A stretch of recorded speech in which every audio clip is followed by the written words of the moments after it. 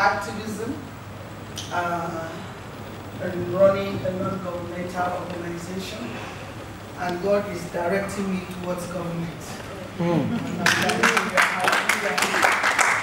I'll come and learn a few things from you. Thank you so much. Before I introduce our team from Nigeria, I just want to say two things. I am very grateful to God that we came to Uganda and we saw the things we have seen. Two things I have observed. One is the representation of women in the parliament. I am so impressed. I am so impressed because honestly, in these last days, you know, in the end time move of God, women are going to be in the front line. Yes. Because it's about the lady elect and her children. Towards the end of 1 John, 2 John, 3 John, you will see letters that are addressed to the lady elect and her children. And so I'm excited about the representation of women in this parliament. Unfortunately, we cannot say the same thing for our own country, Nigeria. Nigeria has less than 9% representation of women in parliament, actually 6%. 29 women to about 414 men. And recently, the parliament rejected 5 bills for more women inclusion and representation. Can you imagine? So we're trusting God that there will be a turnaround.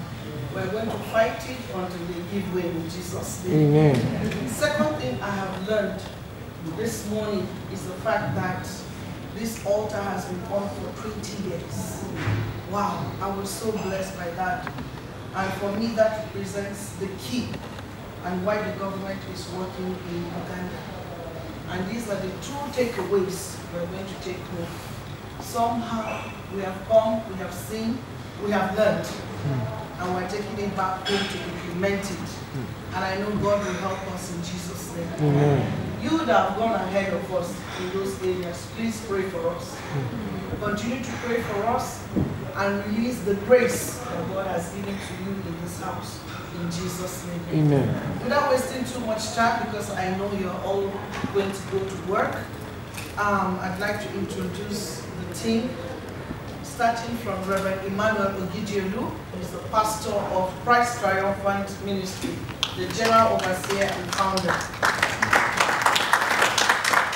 His ministry is based in Enugu, which is the eastern part of Nigeria.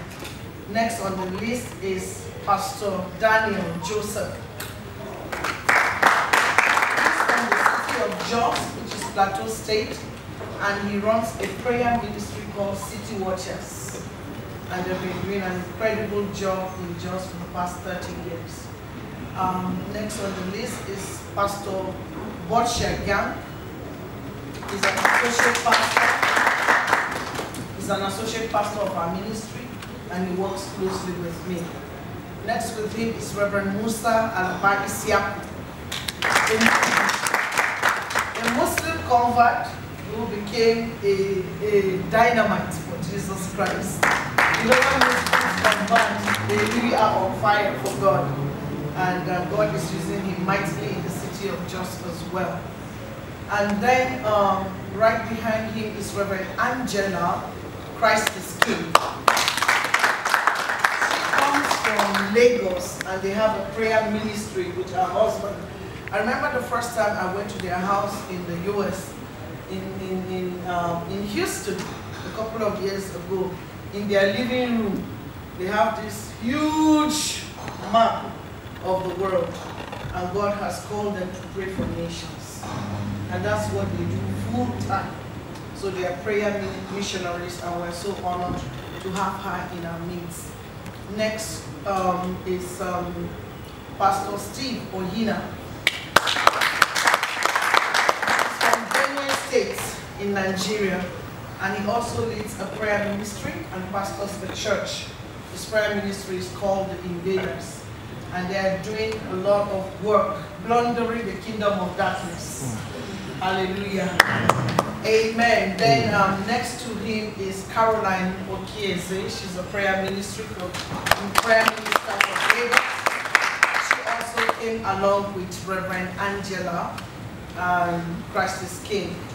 The third person from Lagos Where is she? Okay.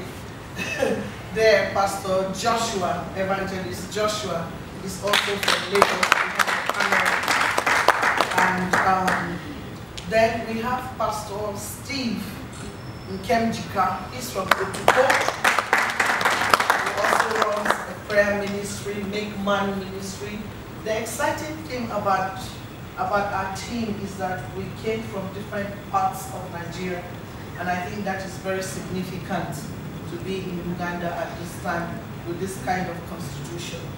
Last but not the least, is Minister Teima Apollonia, a former Assistant Controller of Immigration in Plateau State. She just retired 2 months ago, and she said, what other thing to do than to come for a prayer meeting in Uganda. So we're so excited to have her. I don't know if I should go ahead and introduce Donna. I can do that. Okay, all right. So I'll leave that one for you. So thank you for having us. We're so blessed, and we pray that what God is doing in your midst will spread to Nigeria in Jesus' name. Amen. Once again, I request